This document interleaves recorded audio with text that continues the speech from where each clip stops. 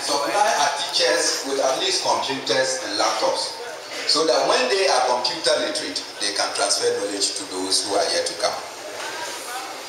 Unfortunately, our minister was passed by Parliament. His Minister for Education. I'm sure by now they are looking for the businessman that will supply these laptops at a higher percentage. They call it what? 10%. So that they will get their share. They will distribute to our people. BISU is sitting down, we are not crying foul. If we don't cry that that policy is a bankrupt, bogus policy, and that it will not help people of rural communities, who should cry for us? Who should cry for us? The students have to take up the challenge, first and important. BISU have to take up the challenge and begin to probe every educational policy that our government turn out. It is only when we are able to exercise concerted effort and speaking with one voice, not only as BISU, but also as Northern Students Union, as Upper East Students Union, as Upper West Students Union. Then our people at central government will know that we not go sit down and make them cheaters forever. So how do we reverse it? The first challenge goes to our students. Start to speak, and speak with the confidence and energy that you have. As young people, if you begin to meddle in what I call unwholesome politics, go and chop here small and go and chop here small. The NPP people come, you go and hide and get something from NPP.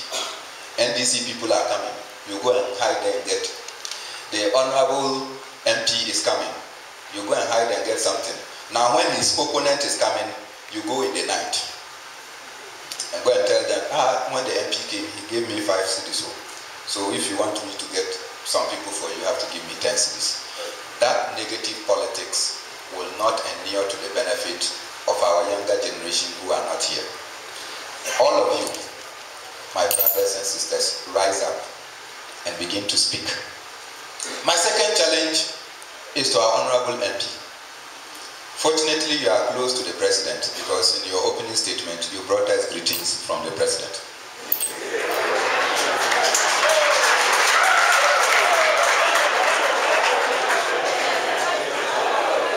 When you return to Accra, honorable MP, when you return to Accra, tell Mr. President that the constituency that you represent has suffered 3 main challenges. We've suffered colonialism, we've suffered slavery, and we are currently suffering discrimination and apartheid. And that our people cannot accept this any longer. And that we have seen, and these days, fortunately, we watch on television what Southern Ghana looks like and what Northern Ghana looks like. And that not only for his presidential and your parliamentary votes, but also for the development needs of our people, he ought to speed up. My second area of concern is to the chiefs. It's difficult to talk when the chiefs are around. But you see, I told you I was not going to be diplomatic. So now that we talk about the chiefs, I'll face this direction.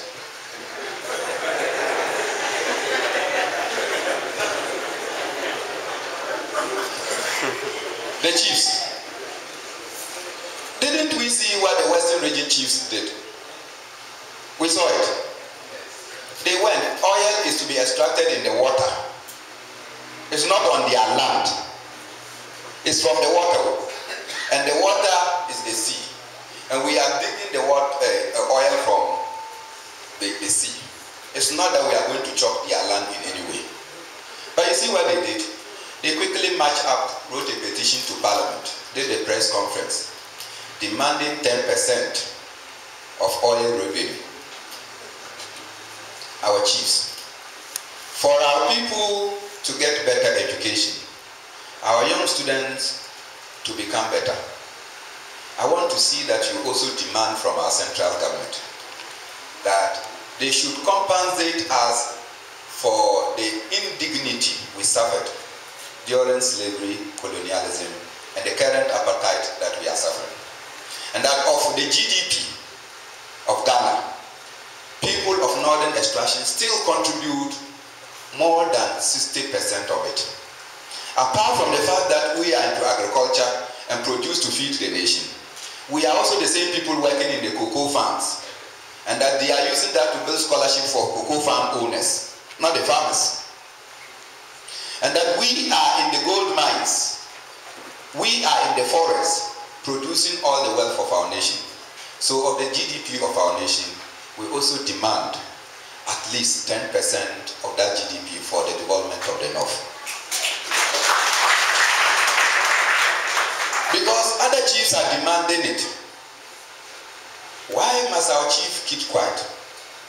And I have learned very early in life that if you want something, you better make some noise. So from the family that I come from, were so many that they will come and share and forget about you. And if you didn't make noise, they will not recognize that you even exist. So let our chiefs also make some noise now, so that central government will know that we are not sleeping, and that our people deserve better development. Our DC is gone.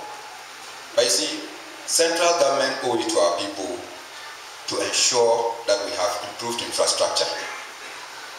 They know that they owe it to our people to ensure that we have better agriculture and that we have irrigation.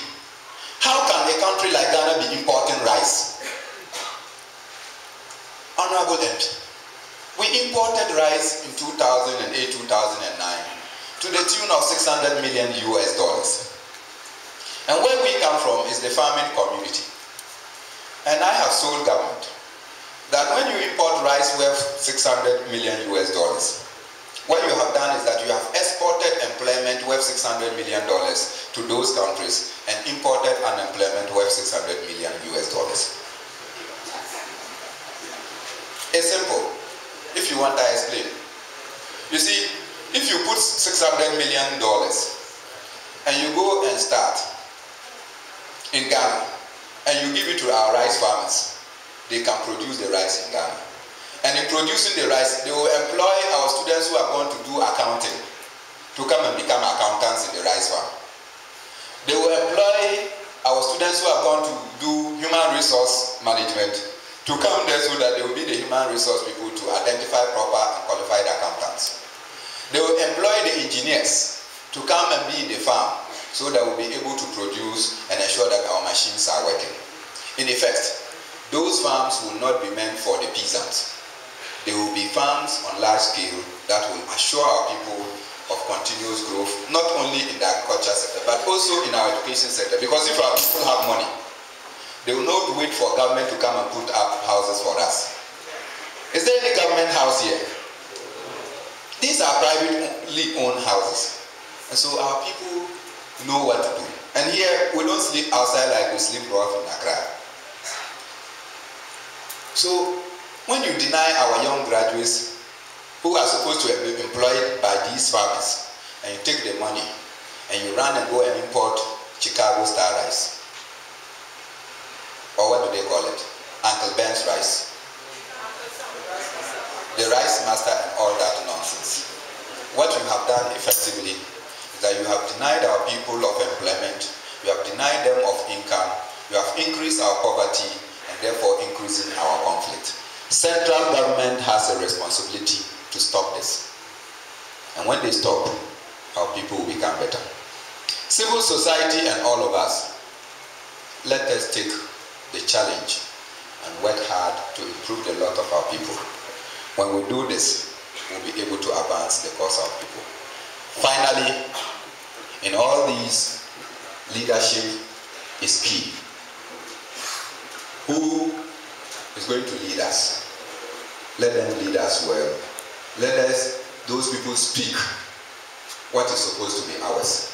And when they do so, we will not be accepting partial development as development. When they do so, we will also be demanding our rights and not privileges. Now, Chairman, I thank you.